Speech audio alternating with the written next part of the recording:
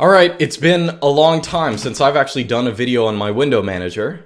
It's been like over a year, and people are doing these videos all the time. Why am I not doing them? Alright, I'm gonna do it. This is gonna be a showcase of my window manager, all the fancy binds that I have. Of course, every single key on this keyboard is bound to something, because it's all about minimizing the difference between mind and matter. Every single thing, every little operation you want to do should be a little key press. If you're doing it often, why not just bind it to a key? That's my... I'm sorry, that's just my way of thinking about it. So anyway, nowadays, what's the big difference? The big difference is now I've been using DWM. I've been using it for a year. I love DWM. So I want to talk about my configuration of it, which if you use my config of i3, all the stuff in i3 is in my build of DWM, just some extra stuff as well. Okay, so at a basic level, let's say you just turned on, you don't know what any of these DWM, you don't know what any of this stuff is. At a basic level, this is a tiling window manager. What that means is if I bring up windows, if I bring up terminal windows with super enter or whatever, they are automatically tiled so that you can see them all on your workspace. Of course, you have multiple workspaces. I'm on workspace 1 right now, or really it's a tag. Maybe I will talk about that later, but you can go to different workspaces, you know, 1, 2, doesn't matter, all the way through 9, okay? So you can have different workspaces, but on a particular workspace, you can see everything that's going on. You can have terminal windows, you can have your browser. I have my browser bound to Super W for web, I guess. So that is nice to have. So all the major programs I have are bound to keys, and of course all of them are going to be tiled, so it's very nice when you're looking at them, when you're doing, you know, let's say you're doing some work in one window and, you know, are looking at other things in the other window that you need. All right, so what's the big thing about DWM? Now, DWM is based on a stack. What I mean by that is Windows in DWM are ordered by prominence. So let's say I'm going to just bring some random programs up, okay? I don't know, well, we'll do the classic of modifying the config for DWM in the DWM video.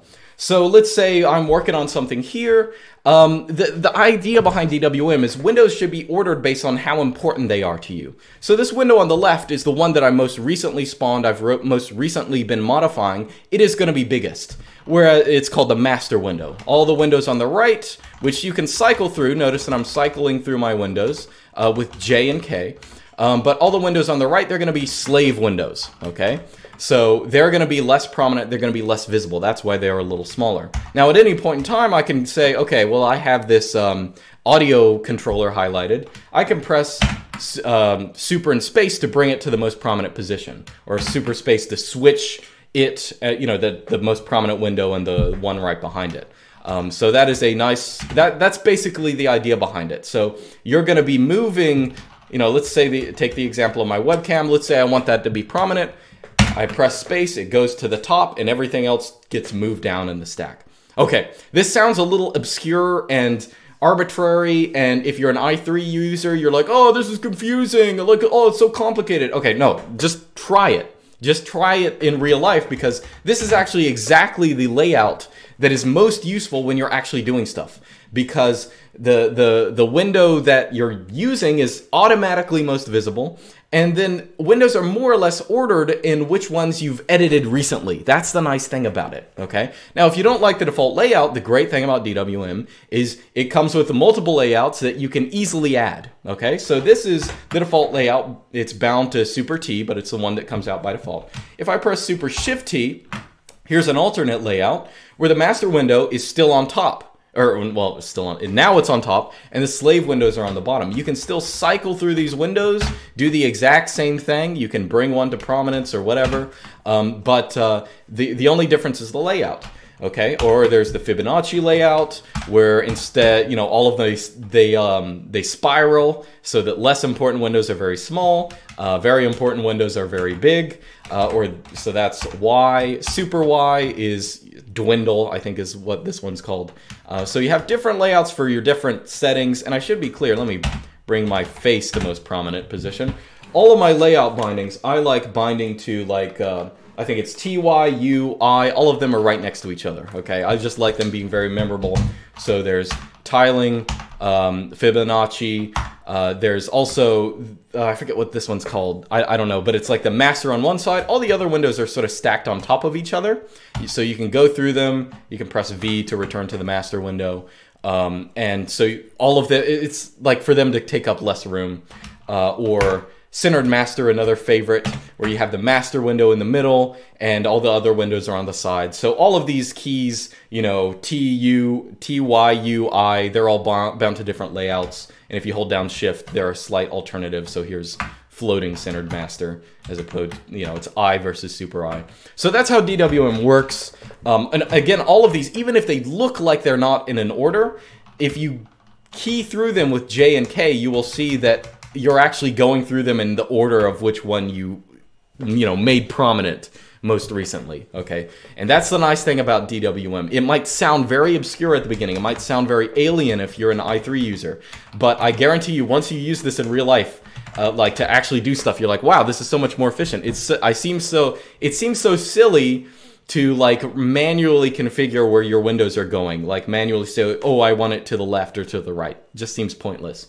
Now, of course, in addition to all this layout stuff, you do have things, you know, for example, you have full screen. You know, that's super F on my build. Or if you press super shift F, actually, even before I talk about that, just in the default tiling layout, I can take any window, you can click, you can actually click, and clicking is very nice in DWM. You don't always have to use your keyboards. But if I hold down shift and I left click this window, I can actually drag it around. So it's actually, you don't have to, you know, grab it by like the title bar and move it around, just any part on it, as long as you're holding down the super key. And if you're holding down the super key and press right click, you can actually just resize a window. Okay, no matter what window it is, that can go for any window. You can just pull them out of the tiling arrangement. You could return them to the tiling arrangement with super shift space on my build. Now additionally, as I said, there is super shift F. If I press that, it doesn't seem to have done anything. But now what has happened is basically every window is now floating, okay? You're in floating mode. And if I start a new window, it's going to appear here, right? So this is floating mode. Every window is floating. You can move them all around. So it's really just like a normie workspace. And, you know, I don't know, just like Windows if you want Windows. But at any time, you can just press, okay, I want a tiling layout. Bam! Everything's back to normal. Wow, that's nice. That is nice and convenient. So that's how layouts work. Okay, so that is, oh, and to be clear, so again, go through windows with J and K. Also, so you might wonder, now this isn't like i3 where you're like moving over to a window using Vim keys or pseudo Vim keys with HJKL. You just need J and K. J and K. So what do H and L do? Well, they actually increase the size that the master takes up. So here, the master window, if you press H, it'll get smaller, L, it'll get bigger, and that'll be the case for any other layout, okay? I can go to any other layout and it'll change it. Now, the patch I'm using for this is vanity gaps. It's very nice because it adds in an option of having all these different layouts, and actually a lot more layouts that I'm not using. There are so many layouts to choose from. I only use the ones that I think are most effective. But vanity gaps adds in the ability to, you know, change all of these layouts like that. And of course, as its name suggests, manage gaps. So by default, DWM has no gaps. I can toggle my gaps with A. I can increase them with Z, decrease them with X. That's usually how I have it arranged. Or return to the default gaps with Super Shift A. That's just really nice. I like having those bindings as well because there is occasionally, you know, something you need a little more padding to be able to see it, to make sense of it better, so you want more gaps. Or there's some things you just gotta see at a certain size, so you know, you just don't want to have your gaps. You can also get rid of the bar as well with B. So anyway, those are some default binds. Now I have all the programs I use on a daily basis bound to different keys. So let's say, I think I already brought up my web browser, that's Super W, that'll bring that up. It's taking a long time because I think because I'm doing the recording. I think that's it. Usually it pops up pretty quick. So additionally, I have Ranger, that's Super R. Oh, and I don't know if I mentioned it, but you know, Super Q is get rid of a window. Maybe I should have said that earlier. Maybe I did say that. I don't know. But Super Q gets rid of a window. Anyway, Super R is the file manager, which is LF. I don't use Ranger anymore. I haven't used Ranger in a while, actually. LF is still sort of in development. There are some things they haven't added, but I just vastly prefer it. It's easier to do like shell scripting and stuff in it, and it's actually a good bit faster than Ranger. It's written in Go rather than Python. And I have some other, I want to say I have note-taking bound to super N. I also have email bound to super E and newsboat RSS reader bound to super shift N. I don't think I'll bring those up. I don't know. They might have sensitive information. I'm not quite sure. D menu is super D, so you can type in any command. I don't know, Brave. Bring Brave up, because why not? Even though I already have a binding for that. I'm trying to think what else. Oh, actually, I should just say, I actually have a README. Not just, you know, well, I have, you know, man DWM built into my build, which I think I'm pretty much keeping this up to date. But more importantly, I actually have, if you press super F1, it brings up the LARBS README. And this is now built into DWM if you want to, well, you need like Zathura installed, because basically it just auto-compiles a graph document, blah, blah, blah. I don't know, who cares? And gives it to Zathura. But anyway, so you can actually just read, if you download my dot files and stuff, you can actually just read, oh look, all the stuff I'm telling you right here is right here. Let's see if there's anything I've missed. Let's see. Oh yeah, sticky windows. So let's say, you know, if I go to different tags, of course they're not going to have anything on them. But let's say I go to my webcam and I press super S. Now it's sticky, so wherever I go, it's going to follow me. Very nice, okay? Or if I want to unsticky it, bam, it disappeared. Where did it go? Well, it's back on its home workspace on number 1. Oh yeah, although it's not technically a workspace, it's technically a tag. So to be clear, there's a difference between that. Let's say I go to 3 here. Let's say I say, you know, this is on tag 3, okay? So this window here is on tag 3. Now I'm on tag 1. One of the nice thing about tags is you can go up, let's say I right click on tag 3. Well, now the content on tag 3 is now visible to me. I have 2 tags active. I have tag 1 and tag 3. Both of them are visible. So you can view multiple tags at the same time. That's the thing that makes them better than workspaces, okay? So there's that, and something else I was going to say with tags, probably very important. Anyway, I have a whole bunch of stuff bound to keys. So backspace is quit out. Well, okay, it actually gives you a menu if you want to lock the screen, leave DWM and log out, refresh DWM if you make some change to the source code, and recompile it, hibernate, reboot, shut down, stuff like that. And there are a bunch of different other things. Oh, I also have like a whole bunch of audio controls. So I'm gonna make this black because it just looks a little better. So I have a music player, of course. I can play music. Let's play some classical music. So that's playing an MPD. I can increase volume with plus, decrease it with minus.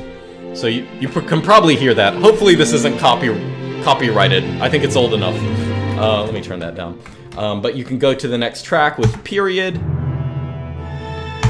Previous track with comma or whatever. So all the binds you usually use, or pause with P. So all the binds you usually use, they have bindings built into DWM.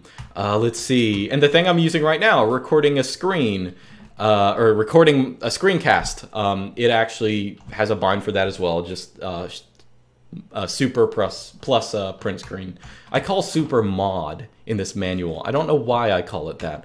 Anyway, but I should say a lot of the stuff in this manual is, it's not just stuff in my DWM build, it's stuff in my my dot files. So a lot of the scripts and things like that, let's say, the ability to mount a drive with F9, that's a script in my dot files that you'll need, DWM will look for, but you need, of course, that script to work. So it's best to have my dot files and more importantly, my path folder, or my scripts folder. Okay, so I want to say that that's about it. I don't know, I really enjoy using DWM. It has 100% of the things that I liked in i3. Oh, and I guess another thing people ask about is like drop-down terminals, or like scratch pads. So here's here's a scratch pad, so you can hide that. That's super shift enter. I can go somewhere else, bring it back up. You just sort of hide it. I think I have another thing of a BC calculator. So let's say I can just do math, something like that. Hide it. That's a super quotation mark. Or whatever, that's what it is, apostrophe, whatever you want to call it. So yeah, I feel like that's a good rendition of the kind of stuff I've added in.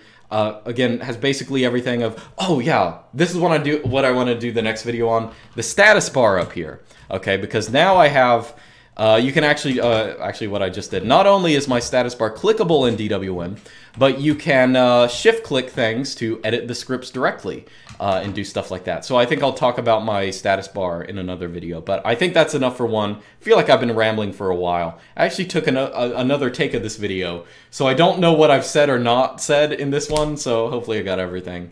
Anyway, I encourage you to try it. The links are in the description to my build. Yeah, install larbs. Go to larbs.xyz.